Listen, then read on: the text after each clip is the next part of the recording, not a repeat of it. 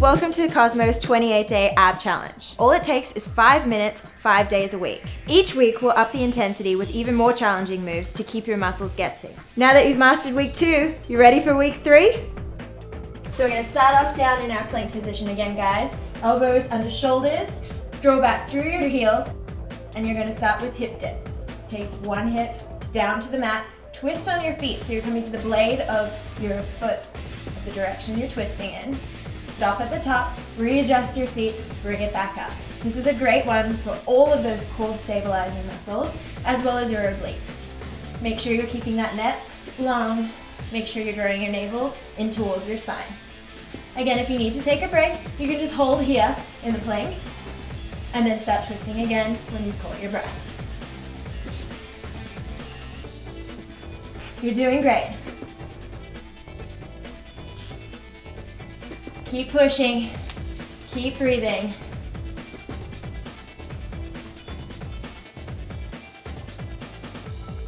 All right, just 5 more seconds. You can do this. And that's it. We're gonna roll over onto our backs and we're gonna start in an isolated crunch. So just lowering your legs, making sure that your low back stays flat, and you're just going to pulse your hands here. Draw your navel in. Don't let your abs relax at any point during this exercise. If this is too hard, you can lift your legs a little bit higher, and that'll give you some relief on the lower abdominals. If you want more of a challenge, start to lower your legs down. Keep breathing, keep pushing. Make sure you're not straining your neck, so just allow your head to relax back. Again, you can also take your hand behind your head to support the neck. Just make sure you alternate. Good, this is your last little push, 20 seconds. Don't give up, you can do it.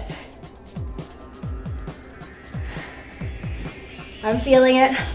I'm sure you're feeling it too. Almost there. All right, last little bit.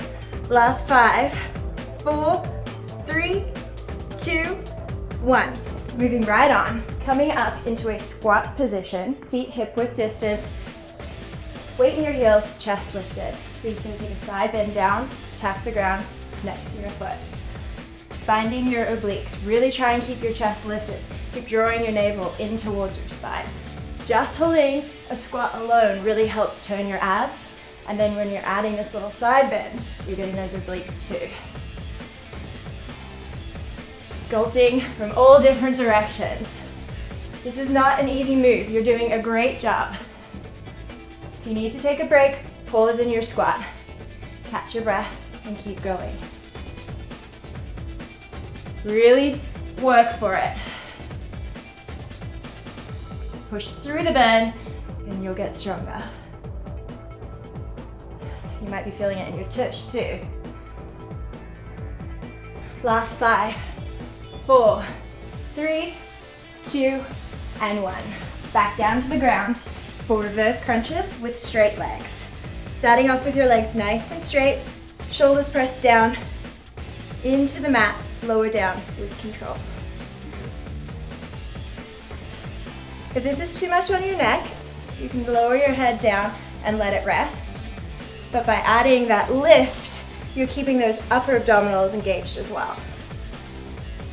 Take your time. It's all about control. Don't worry about how low you get. The more you do this, the stronger you'll get, and you'll see that your legs will be able to go lower. Exhale as your legs lower down. Pulling your belly button in. Keep lifting your chest from your heart rather than pushing your chin forward. You want to keep your chin nice and tucked so that your neck is relaxed. Stay with it. You're almost there. Last little push.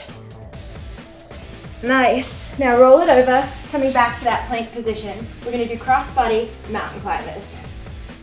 You can do it slowly and controlled like this, or if you want to get your heart rate up and add a little push, add the hop. You can always alternate. Listen to your body. Every day we're different, so if you need to take it back down, do. Catch your breath and then pick it back up again. It's 1 minute. If you set your mind to it, you can do it. You're doing great. Try to keep your chest relaxed. Your collarbones spread. Your hips down nice and low. Woo! Feeling this one. Last 10 seconds. And you're almost there. Don't quit now. Last 3, 2, 1. Woo! Awesome job, you guys. Make sure you complete this workout 5 times a week to see maximum results.